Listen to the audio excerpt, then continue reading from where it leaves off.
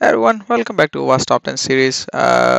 Today we'll discuss the section A9, which is using components with known vulnerabilities. Section is a bit different because you're not directly exploiting something, this code which is written by the developers or by the application owners.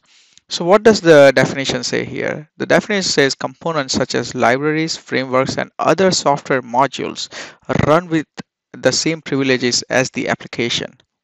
So here we are talking about the libraries frameworks which are inherited, not developed by the application owner or software owner. If a vulnerable component is exploited, such as open source or third-party packages, such an attack can facilitate serious data loss or server takeover. Application and API using the component with known vulnerabilities may undermine application defense and enable various attacks and impacts. So that's straightforward, right? So if you have a simple loose component or unverified component that can pretty much exploit your entire application, and that's why during the penetration test you need to focus a lot, and this is why it's in the OWASP top 10, because we still see there is not a good integrity or good mechanism for the companies to manage the inventory of all the software packages. They do not have a way to patch these packages.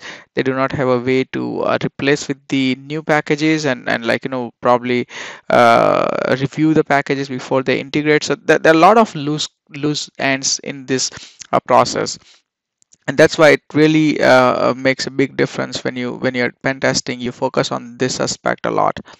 And on an average, I think every application has more than 100 packages which are either open source or developed by the third party.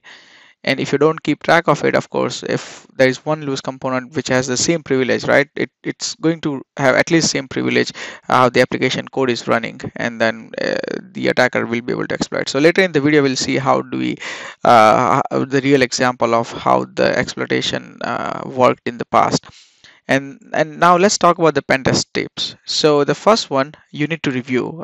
First assessment you need to do is what are the packages that you can. So of course, it depends if you're doing the black box versus white box. If you're doing black box testing, you start reviewing the client side code and you review the JS libraries that you're getting the response from the server, and then you check the version of it. So for example, if you receive, like, if you see they are running jQuery version so and so, certain jQuery version has an issue such as XSS and other vulnerabilities or remote code execution. So you make sure, like, if you like a bootstrap version or any web server version. So if you find anything, keep note of it. And then what you can do is you can search for CVEs for that particular version. Like there is NVD, and there are a lot of databases out there where you can search for available exploit or vulnerabilities for so and so version, and then of course go ahead and exploit it, of course if you have a permission, and try to confirm that yeah, this is indeed a vulnerable package or not. But in any case, even if you are not able to exploit during the pen test, it doesn't matter. Like, it doesn't say that the owner should not update the package, because it probably it might not have been exploited in the given amount of time, but one can exploit it, right? If the attacker has like a few months of time before exploiting to research on this application, they can easily do that. The next thing is, if you have the white, if you're doing, let's say, white box testing, like, you can review the architecture, you can check several things. First off, you will start with layout, make the inventory of all the packages that's used by the application.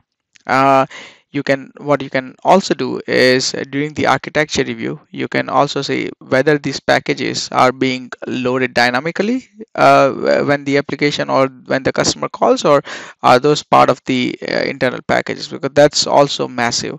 Because if you are loading dynamically, you don't know the location from where the package is coming from. You don't control that location, so anyone can hijack and give you the malicious malware or backdoor from that location. So focus on this type of threats, and of course then you'll have more visibility in terms of what are the libraries or client side code that this application is running, and go the same route, like search for CVEs, search for exploit, and this is like much smoother or straightforward route in terms of how do we find out if the application is using the vulnerable components or not.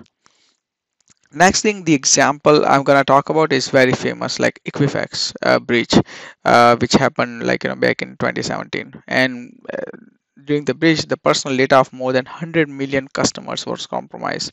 And this information included several things like names and social security and birth dates and addresses, etc.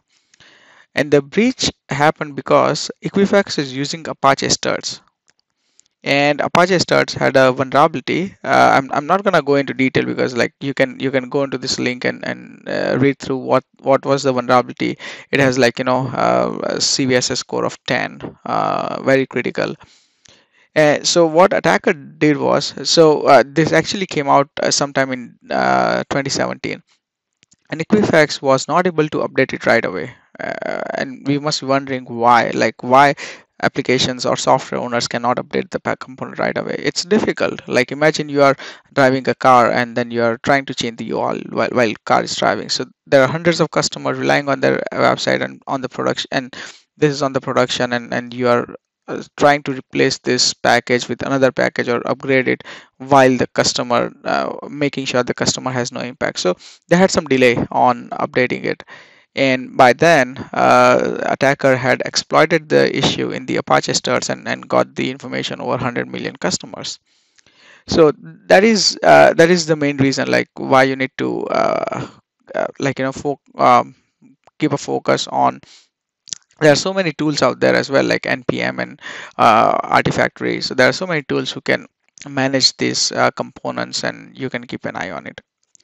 Next thing is how do we prevent it? So I think I talked a bit about prevention already, but you need to make sure you have the continuous inventory, like keep track of packages, have it reviewed by the infosec or legal and other teams before you integrate it.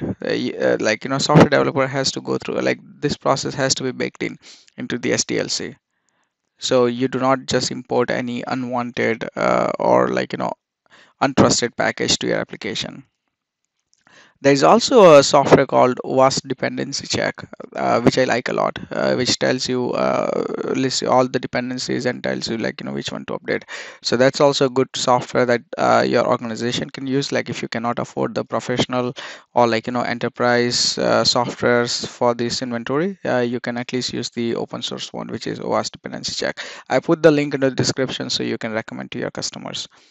um, and let's say we always talk about defense in depth in the security. So this is the last prevention technique, is that if you are not able to update this right away, the package right away, then what you can do is you can deploy like VAF, virtual application firewall.